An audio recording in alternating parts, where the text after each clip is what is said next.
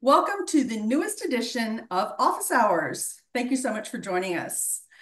Today, we are going to talk about HR and why it's so important for businesses of all shapes and sizes. I'm joined today by Carol Fraser. She is the founder of C4 Talent. She is a bit of a Swiss Army knife of HR. She has been there, done that, done it with excellence, executed for clients, and really gotten them in shape as far as what they need to prepare for, plan for, and set their business up for success with HR. We're also joined by a couple of other guests, and I'm sure there's others that are watching incognito as well. So thank you for joining Dr. Crudy and Sherry Wheat. As you have questions or comments, please share them. Anyone else listening, please share them in chat as well. So, Carol, let me give you a proper introduction other than that little blurb. You and I have met, or we've been kind of collaborating for about 18 months, and you are my go-to person for everything HR. Absolutely. In fact, you are a key collaborator in a weekly mastermind that we participate in, and of course, Crudy's in that too, for supporting business owners. So tell us a little bit about everything that business owners need to consider when they ask themselves, is my business too small to need HR? It's a good question. And thank you so much for having me. I really appreciate being in a forum where I can help small business owners. It is something that I have done since 2000. Wow. And whether you have one employee or I've had clients that were Sony Pictures, Disney Publishing, GFK Market Research, big, huge clients. So there are definitely different things that you need to consider about human resources. But the one thing I will say is if you have one employee, you need some component of human resources. So most small business owners, when they are, they start their business and they're more of a craftsman owner, like, so they were really good at their specialty and then they decide to start a business. They could be amazing leaders, which means that in their mind, they're thinking, I'm great at HR. Well, being, an engaging, aspiring leader is a component that we support organizations with. However, there is a slew of other things that everybody needs to know. I mean, I talk about the fact that there are at least 26 distinct specialties in human resources. And that's just because I know I can get a certification in 26 different things in human resources. Now, I've gotten a lot of those, but not all of them. Yeah. And but then there are things that just don't even have a certification arm yet that, again, you as business owners are going to need to be aware of. So if you even have one employee, what you're going to have to take into consider is payroll, employee handbook, compliance, maybe health insurance. It's not required by the ACA. And then, of course, how are you going to continue to onboard, communicate, educate, right? So payroll in and of itself is a specialty that you can get certified in. And so it does have a lot of components that, maybe you want to partner with a PEO to manage some of that risk. Maybe you're like, I don't even want to go that far because I don't want to pay the admin fees and I'm just going to have it run through my QuickBooks. But you do need to make sure that you understand some nuances. And then again, in certain states, there's reporting things that you need to consider. If you So happen to let have, me ask you yeah, a quick question that I know a lot of our listeners are asking, because many people that watch and follow the Go Go Grow coaching podcast, they are the small, medium-sized businesses, they're startups, scale-ups. yep. What is a PEO? Haha. It's thank you. It's a a partner employee organization, I believe it is. The idea is that you are co-employing your own employees. Now, in my opinion, IMO, it's not my favorite thing because they're a little risk adverse. but they do help to mitigate risk when it comes to things like the health insurance costs or ensuring that your payroll taxes are done appropriately. So the idea here is that they actually are employees of the PEO, and then they're given back to you and you manage those employees. It's a unique thing that kind of came around. Again, this is going to show my age. It's a unique thing that came around in the kind of early 2000s, where they started kind of popping up because health insurance started to kind of get higher costs. And the only Yes. people who could take advantage of lower costs were large employers, and a large employer is 100 people or more. And so for anybody under that, they were seeing huge increases. And that's because in the benefits world, you're based off of how much benefit you use, right? Insurance is a funny little thing. You know, we all pay into things like car insurance, pet insurance, whatever. And then you're just sitting there hoping that you never need it. But then when you do need it, they jack up your rates. That's what happens. And when you only have 10 or 20 employees and half of them are actually using the benefits you offer them, your rates go through the roof. It's just cuckoo for Cocoa Puffs. But that idea is where the PEOs kind of came into play. But again, sometimes it's a good thing, sometimes it's a double-edged sword. You got to really weigh the costs. I always tell my clients, go with the PEO if you don't want to put in the effort of honestly looking at your payroll every paycheck, you know, every run, making sure your taxes are done, making sure your reporting is done. If you are a smart owner and you're not working on the business, you're in the business, you're what's that? You're not working in the business, you're working on the business. The Then myth. you will find somebody to do all of that, right? So that's one thing. But now with the advent of this fractional world, you can get the benefits of what the PEOs offer with still having the ownership of your employees, but you get the True. intelligence and the expertise of a fractional HR person. And I think that when you're an owner and you're thinking, look, I love the partnering aspect, I love the risk mitigation aspect, but I don't like the fact that, you know, it's just an admin cost. I have to use their system and their system is janky or whatever, right? Now you've got options. You've got options to go get your own system, get a fractional partner, and really be able to manage your business even more so than having a PEO, you know, tell you a little bit about how to run your business. So let me go back to some of that huge bucket of knowledge that you dropped on us earlier. So you said if you have one or more employees, okay. So many business owners, and I'm pretty sure all four of us fell into this category at once. It was just us. Yeah. We started our business as just us.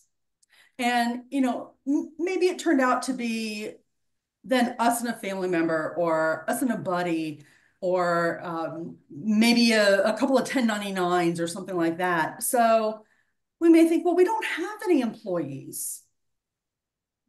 What does a business owner in that situation need to think about for HR? It's a really good question. And that's one of the questions I get most of the time is, you know, I've just got some 1099ers that are working for me. And that's typical. And here's where I say it's all dependent upon your level of risk that you enjoy. Are you risk adverse or are you loving risk? You want to make sure you have some basics in place. So if you're only payrolling yourself and you're working with your accountant, then, you know, you've got that portion covered. When it comes to the handbook, though, the reason why I would always recommend the basic policies is because your 1099ers, even though they're not your employees, you still want to have expectations, behavior expectations in place, even for your 1099ers. Because if those 1099ers are talking to your clients, you want to make sure that you've shared your harassment and discrimination policy with them, Yes. because that is something that I feel everybody knows is a basic and everybody knows that you can have a conversation about it. But if you don't have something written down that kind of talks about the procedure component of, if my client complains about my 1099, what am I going to do? By having something written down, everybody knows what's going to happen. We all know that I'm going to talk to them. I'm going to talk to you. I'm going to mitigate. If it goes into, a gross misconduct, what does that mean to your contract? Not very many people have that nuance within their contract, their 1099 contract. So having a policy that you share and say, you have to know, even as it's not an employee policy, it is a business policy. Honestly, if you think about it, we as vendors are required to follow our clients' Yeah. harassment and discrimination policies. Why? That person, that 1099er, is a vendor to you. So you better equip them with the information of what you expect their standards of behavior to look like. So I've got a question for Sherry and Crudy and anyone else that may be following along on chat. Of course, I've used a lot of 1099s in the past 15 years. A lot of what I've done has been seasonal, so it's made sense to use 1099s. And I've had an attorney drafted 1099 agreement.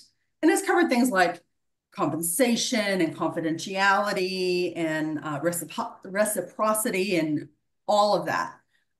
I've still had some issues that I had to put my management hat on and my client service hat on and deal with. So, Sherry, Crudy, have you used 1099s and what's been your experience, positive or negative, from an HR perspective? I've used a lot of 1099s and I'm lucky. I have a bunch of them that have stayed with me for years and I've never had issues. I've never had issues. And part of it was that I wanted them to be happy in the work that they were doing so that they were working on projects that they liked and they were working the time availability that they had. So it was important and sometimes more important that they be happy because if they were, my clients were happy. So, but I can see there's some areas I need to tighten up on. I've been very fortunate. Well, that's the purpose of an interactive coaching office hours. Yeah, exactly right. Thank you, Miss Michelle. Absolutely. I'll jump on what Sherry just said real quick, though. And look, I kind of approach this so I could get very legal and I could scare a lot of people because I usually do a seminar probably twice a year with a law firm. And we kind of show them the different kind of mindsets between if you were to partner with an HR person and just know that you've got somebody in your back pocket versus having to call an attorney when you've got a problem. Yeah. It's proactive. We approach things very differently. So, for example, a lawyer could say, if your 1099s are working on your primary business, they're not 1099 because the definition, and by the way, the definition changed this year in March. So if you weren't aware that the federal government revised what 1099 means, I suggest you go online and check it out. It was in March of 2024. The idea here is if you are using 1099ers to deliver your primary business, they are not 1099. Action item for all utilizers of 1099 talent. Yes. Definitely. If that 1099 has you and you only as their client, they're an employee. Period. End of story. And it goes down to not, I would say, and you read the language, I like to give that kind of furthest definition because let's say they do have two clients, but you are 80% of their revenue and somebody else is 20% of their revenue. They're still an employee. So look, nobody's going to come knocking on your door yet, and I'll tell you why.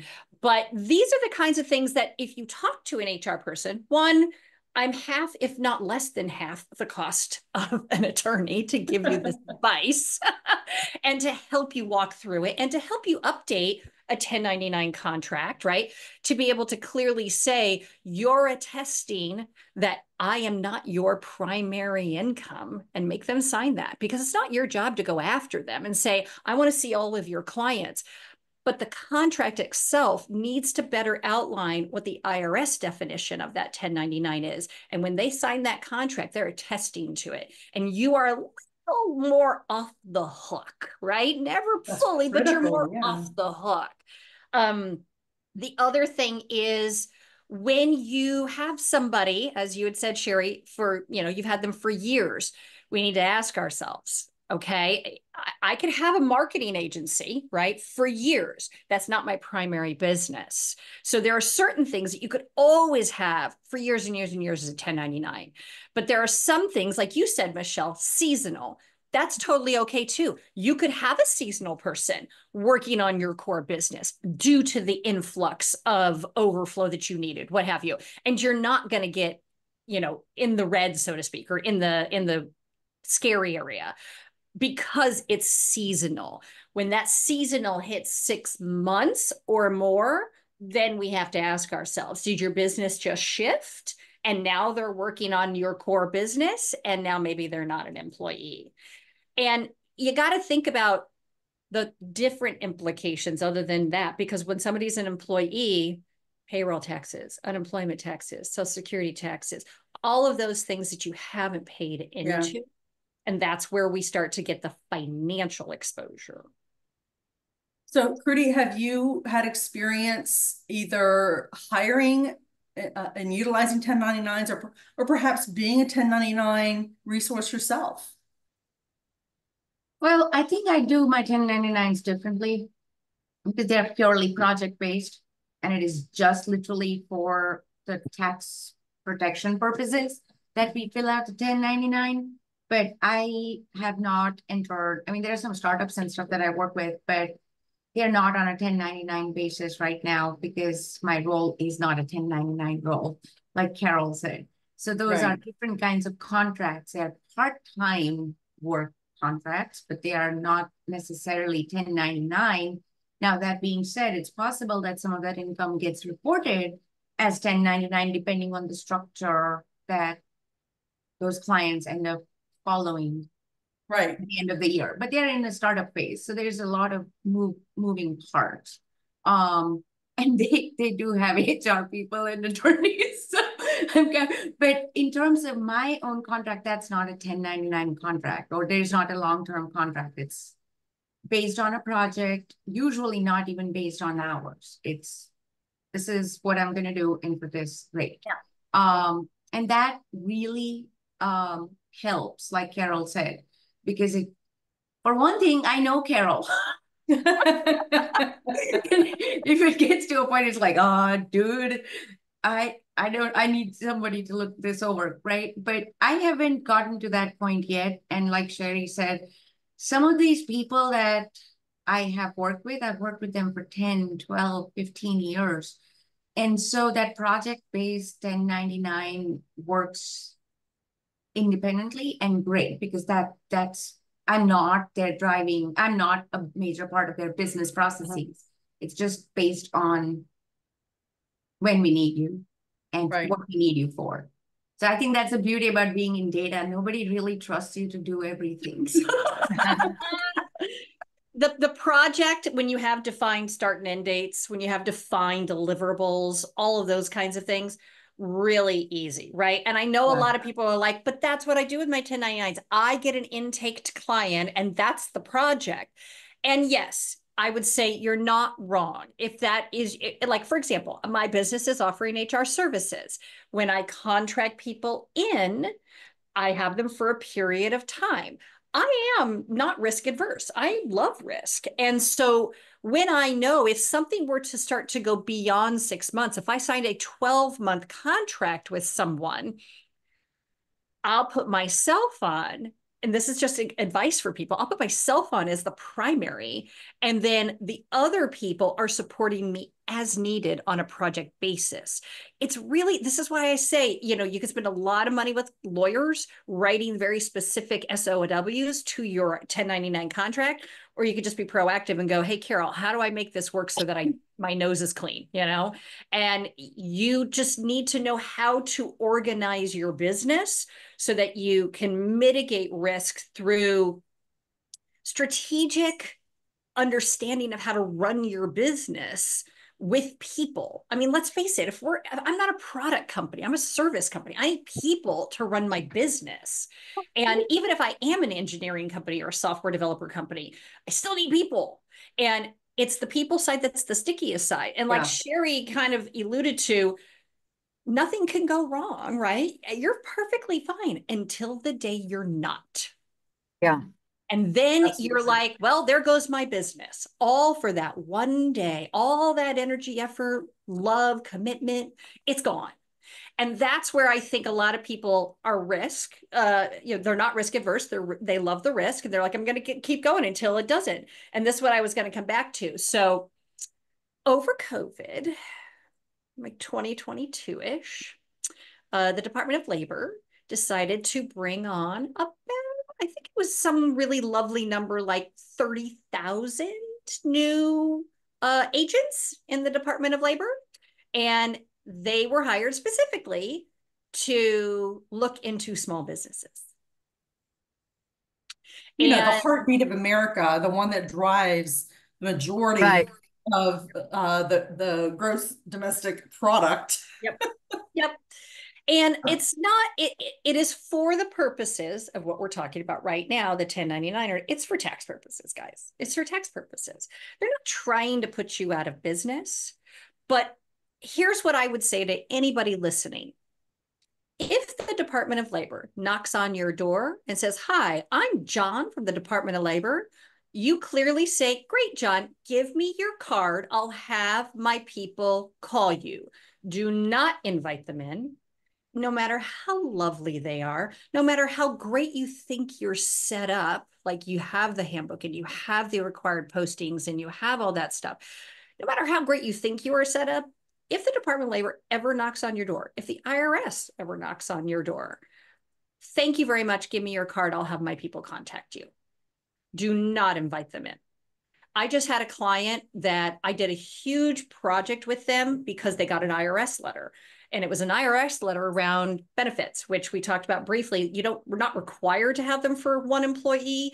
You are required when you hit 50 full-time equivalent employees. And that's why these people got the letter. They had not done their 1094s, 1095s. And they said, but none of our people are full-time. I said, well, then what are you worried about? So the funny thing was, it was their broker who called me, and they're like, so who's supposed to do the 1094s and 1095s? And I said, well, usually HR does that because they manage payroll and benefits. Well, what if they don't have HR? Who manages payroll? Well, their bookkeeper. Okay, well, did their bookkeeper do that? No. Okay. Did they go through your benefits portal when they decided to have, some people had benefits? And they said, no, they did paper. And I'm like, okay, so you really screw the pooch on that one, right? I had to literally audit. This was a company, business development and management company. And so they had 20 subsidiaries, little small companies, right? Because every building is its own company. And so they have all of these small buildings and all these small companies. And I had to do an analysis I was pretty proud of myself. And I had to go through and look at, they were not tracking time. So here we are trying to say they're not full-time, but they weren't tracking time. IRS is going to go, well, then they're full-time, period. So had to go through, had to get their time, had to find all these things. We finally got the IRS letter back yesterday. We sent in the first one. They came back and said, we need more. We sent in even more data. They came back and they said, okay, thank you very much. You're right. You're not a large employer. You know that you don't have to worry about that. That would have cost them. So they had 200 plus employees part-time, but wow. $3,600 an employee. That was just for 1 year. Oh, wow. Had they not found somebody, HR is usually the one, guys. It's not a lawyer. It's definitely not the lawyer. clearly, if your accountant understands it, maybe, but this particular company's accountant didn't understand it. The benefits guy is like, I know they're supposed to do it, but I don't know what I'm supposed to do. Like, you need somebody who like actually enjoys this crap. That's HR. Yeah. Well, we are running a little bit low on time, but Carol, there are three things that we talked about when we were kind of trying to figure out what kind of value that we wanted to add and everything that we wanted to encompass. So I want to touch on each of the three very briefly. Now, we are going to have another office hours same time next week. So it will be Wednesday, what is that, the 21st at 2 p.m. And the format is going to be come with your questions. We've shared a lot with you today. Certainly that sparked ideas, questions, concerns, and feedback. So come with that next week. We'll be happy to tackle it. If you are watching this recording, jot down your notes, put a comment on the post, email us, send us a message through LinkedIn, whatever it is. Don't really get smoke signals, but you can try. But let me share, let me share the three items that you and I talked about, Carol, and we'll go further into them next week. But one statement you said, and I'm going to leave this and we'll dig in next week. You shared, if you're setting up simply to be compliant, it's not going to grow with you, because every single time you add a person to your organization, your company changes. Absolutely. So I definitely want to dig into that next week. Okay. Something Sherry said, and I thought this was so critical because it really touched on something that you and I talked about. She said that it is important for her team members to be happy and satisfied and enjoy their work, just as important as her clients to be happy and satisfied. And one of the things yes, and one of the things you and I talked about is creating the culture you want through workforce planning. Yep. And if you're looking for a specific client experience, you need to develop that employee experience. Correct. 100%. So Sherry, you are wise beyond your years. So please talk to us about that for just a kind of an outline of what we'll talk about next week, if you would, Carol. So when you think about customer experience or client experience, you need to look backwards to the employee experience.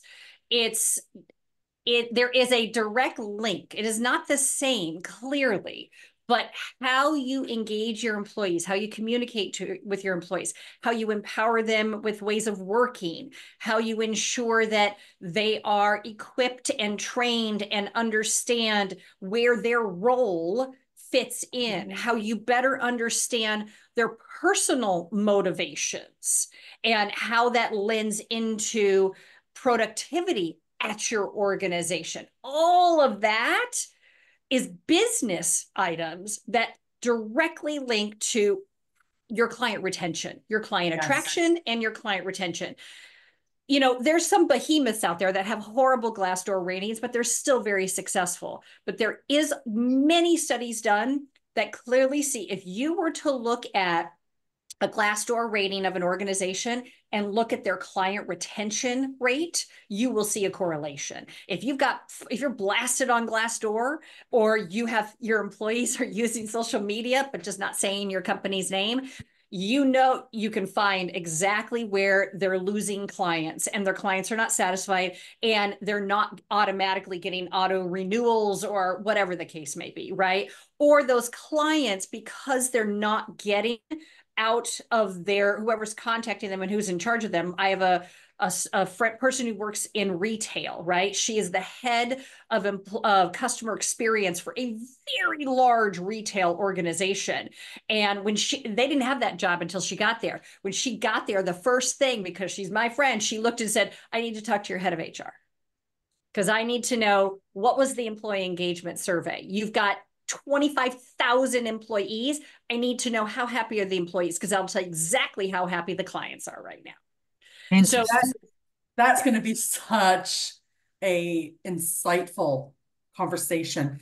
So please, everybody that's listening, bring your questions, your thoughts, your feedback. Where have you worked in the past that you said, oh, I don't ever want to work in an environment like this?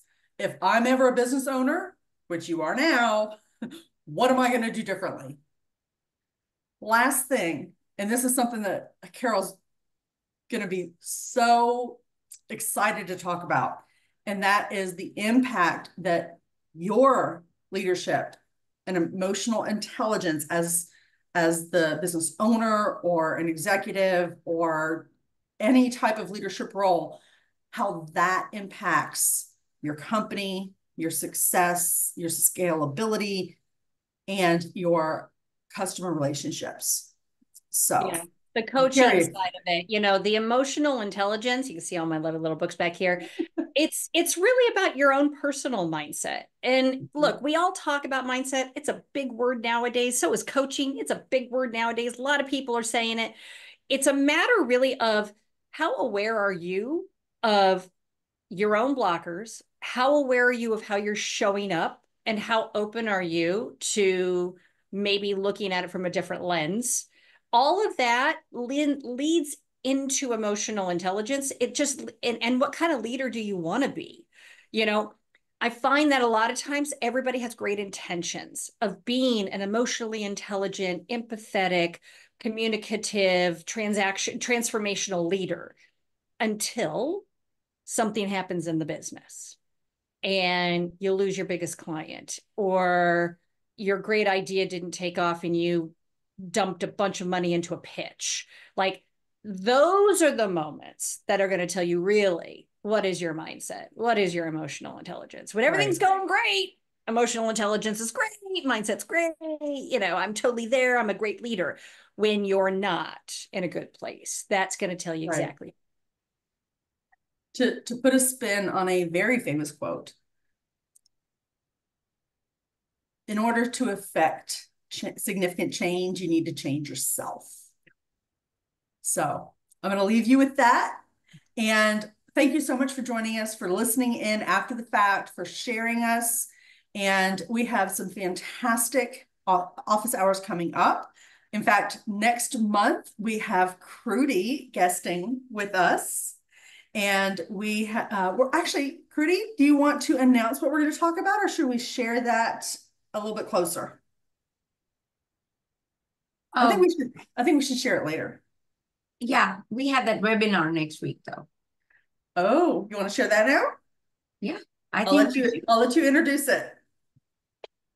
So, well, it's Michelle's baby. I'm supporting it, but we're doing we're doing a webinar on Tuesday, August 20th. Yes, next Tuesday. Yes, and I mean, you can find information for that on Michelle's page or on my page, but the webinar is called Gen AI for GTM. And so basically, we are trying to see how Gen AI and other AI tools can be used effectively for go-to-market strategy and other strategies, but with a data-led approach. And I'm not a GTM person, but Michelle knows a lot about a lot, and that's one of those things.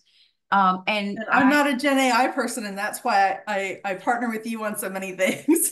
That's what I was going to say, but I really am a major AI enthusiast, and I'm really looking forward to the webinar on Tuesday. So it's going to be hope exciting. I'll see y'all there. Thank you, everyone whose faces we don't see. And thank you so much for Sherry and Crudy for joining us today. We hope to see you many more times again. When you watch this, share your questions, your feedback, your conundrums, and we will be happy to address them going forward. Have a wonderful, wonderful day. And going forward, go, go, grow. Thank you. Thank you, Michelle. You're welcome.